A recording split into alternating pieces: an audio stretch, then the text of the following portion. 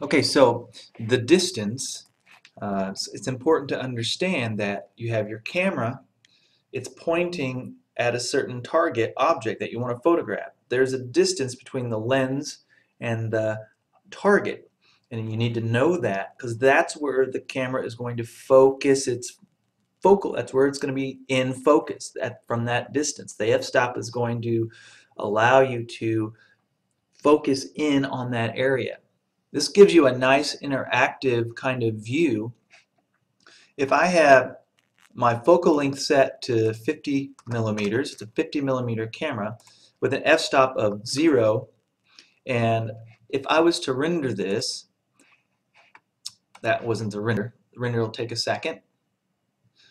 And oops, I gotta make sure I'm rendering from the proper camera, so render from my depth of field camera. Now, depth of field calculations is a post-production process. So it's calculating the image, everything's going to be in perfect focus, and then it's going to pop out of focus. And because I have an f-stop of 0, I expect everything to be out of focus. So let me pause while it renders. Well, no, I want you to see the pop. So when you see this thing pop, you'll need to make a scene that's got a nice texture so you can see depth. And make sure you turn on everything, meaning turn on your textures, turn on your shadows, turn on your lights. So when this renders here, you will see that I have everything's going to pop in out of focus. So here we go. 0 focus. Now what I have to do is increase my f-stop. It has a maximum value of 64, minimum value of 0. So what I want to do is I'm going to bring my f-stop up to where the corner looks like it's in focus. Now, notice how things are blurrier, blurrier, and blurrier. So I'm going to give myself an f-stop of 15. I'm going to just sample a little region here to kind of speed things up a little. Because what I really want to pinpoint is this corner. I'm going to get as close to it as I can without everything being in focus, but I don't want too little to be in focus. So it calculates this corner. I have things, you know, I have depth. I have something close, something far, something farther. So now I can see this corner. See how tiny that region is? It's just this portion. If I get close, see how this is focused in, and everything else is very far away. So I increase this. I could leave this here and increase my focus region a little. So I might increase my focus region to say, I'm just going to jump to 5 and see what happens. If I drag a smaller section around here, I don't want to re-render the whole scene necessarily, but I'm just going to do little points. I'm going to have a nice drink of coffee while I wait.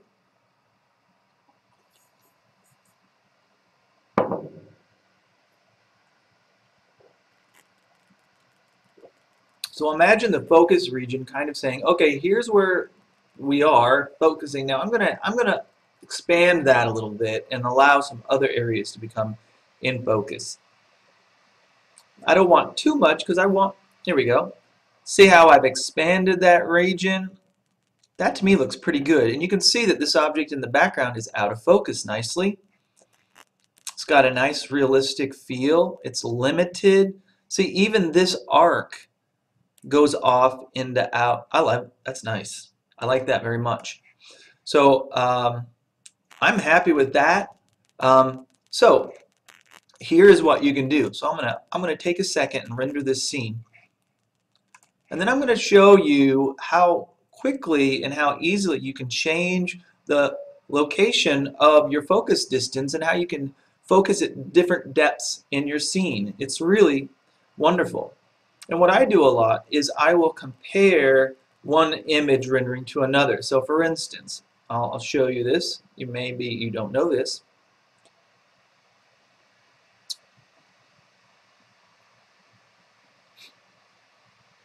So here is what it would look like if I had infinite focus. This is typically what most people do. They render it out. They don't take any consideration of the actual realistic focal points or focal distances. and it ends up looking like computer. But I want it to have a sense of realism. So here we go. So I've got this a nice sharp focus. This is in focus, so I get this nice separation of objects in the distance. Now I'm going to save that. So I'm going to click this button right here that says Keep Image. Now watch what I'm going to do. I'm going to take this is my depth of field locator number 2. This is the target, and I'm going to move that down a little bit. And you know that that's going to be changing the distance of my focus. Notice how this cuts through the antenna right here. Well, when it just breaks through that, I want to now focus on that. So if I wanted to, I could put this up here, make sure I get it in the right spot. It's kind of hard to do like this, so I'm going to go to this view from the top here, and I'm going to line it up with that second antenna. Make sure that I have it where I want it. Okay, so the camera's now going to be focused on this antenna, and I'm going to go back here and I'm going to render that. So I'm going to pause while I do that. So okay, so here's my render. Notice that this is in focus, not perfectly in focus, not as in focus as I might like it to be, but it's more in focus right around here than it is up here. So I might want to adjust my f-stop a little bit to try to get this to be more in focus. So let's go back. It might just be a matter of moving this a little bit. It may just be that sensitive.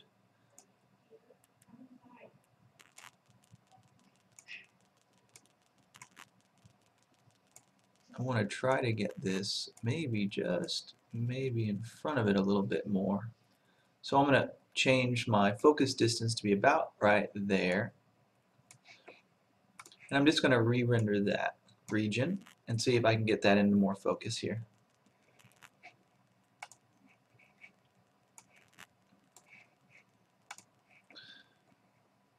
This is out of focus, but that looks to be. So now I might want to increase my focus region a little, or maybe increase my f-stop just a hair. See what I can do to increase that.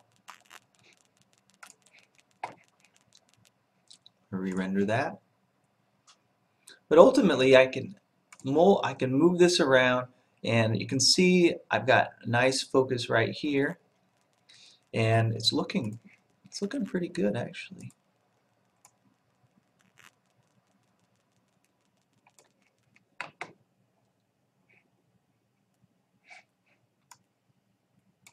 Maybe increase my center of or my f-stop region a little bit.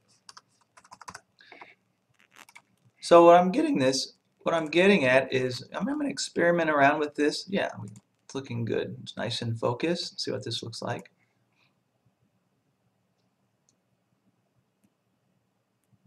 Be out of focus a little bit.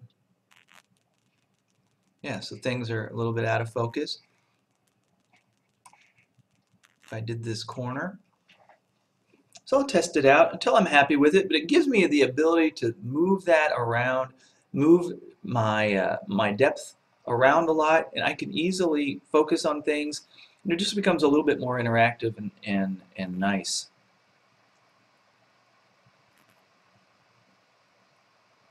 I like to just experiment and see what kind of things happen. What happens? Like I want to try to create camera effects. You know, like there's things that happen in your camera that that kind of create interesting things like blooms of light and those kind of things. I'm going to try reducing my focus region scale back down to 1 and just see what happens. So this is the kind of thing that I would do to just kind of see what happens. I don't always know. Okay, so when I've moved my focal point down, I've got a few areas here in focus. I move my focal point, I adjust my focus region. I'll make sure I'm moving the right thing, and my f-stop value is 19. Now I'm going to increase it up to about 40 or so. 64 is the highest, and I move my focus point back up to here. I'm going to make sure I'm putting it where I think I am. Here's my camera.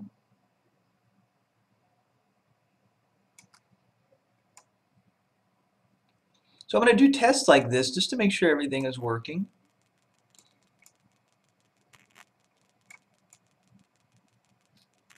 Also, the angle of my camera, I'm going to make sure I'm not moving things sideways, versus moving it in a depth. So the position of my camera might be a problem.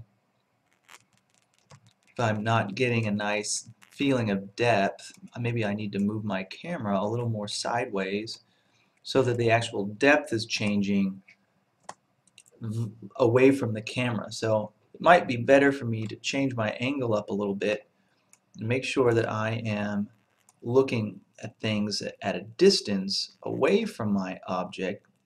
I want to get it at a slight angle, but not so much that things are changing vertically. That also might be a problem with what I'm doing. I'm not getting the result that I want, and I want to know if it's my computer, if it's my settings.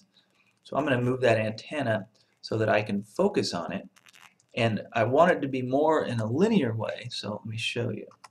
So here's my camera here, more